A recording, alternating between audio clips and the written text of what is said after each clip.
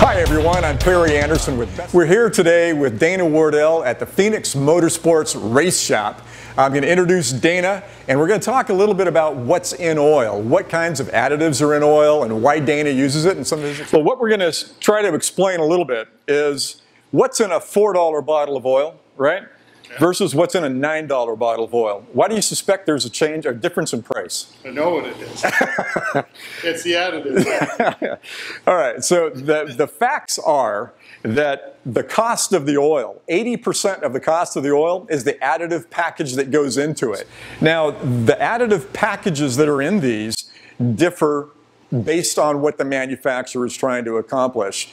You have to remember one of the main things a manufacturer of oil is trying to accomplish is making a profit, right?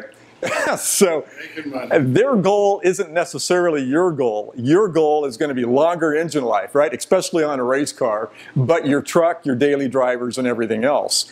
So keep in mind that the additive packages that are in these meet minimum SAE and API specifications. And I said minimum, not maximum, right? So minimum specifications and also their goal of being able to make a certain amount of profit.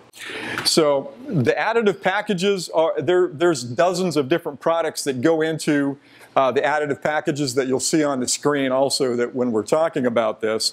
And BestLine is simply an additive package. These guys could use BestLine as an additive package, but it would increase the price, right? So they're trying to meet their ultimate goal of making a certain profit margin and meet certain what they think are the customer needs to be able to move some product. With BestLine, we're trying to increase the life of your motor, which you've proven over the last several years that we actually do. And under extreme driving conditions.